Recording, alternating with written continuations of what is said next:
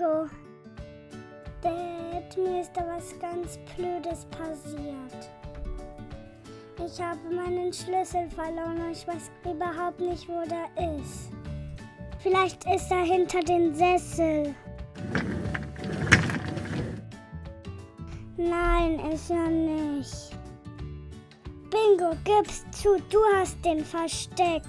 Nein, ich habe ihn wirklich nicht gesehen. Los, Bingo, ich will jetzt hinter dir nachschauen. Nein, da ist er nicht. Mom, hast du meinen Schlüssel gesehen?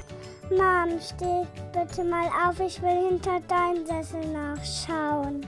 Ich lese gerade ein ganz spannendes Buch, aber na klar helfe ich dir. Nein, da ist er nicht.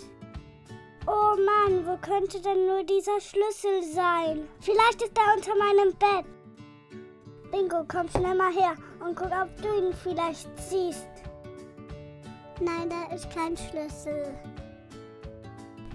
Denkst du, der ist unter deinem Bett gefallen? Nein. Vielleicht hatte ich ihn ja auch im Badezimmer. Ist er vielleicht hier reingefallen oder was? Nein, ist er nicht. Ist der Schlüssel vielleicht baden? Nein, ist er nicht. Ich kann den Schlüssel wirklich nicht finden. Habt ihr vielleicht noch eine Idee? Er ist bestimmt weg. Hast du vielleicht schon mal hinter der Theke nachgeschaut?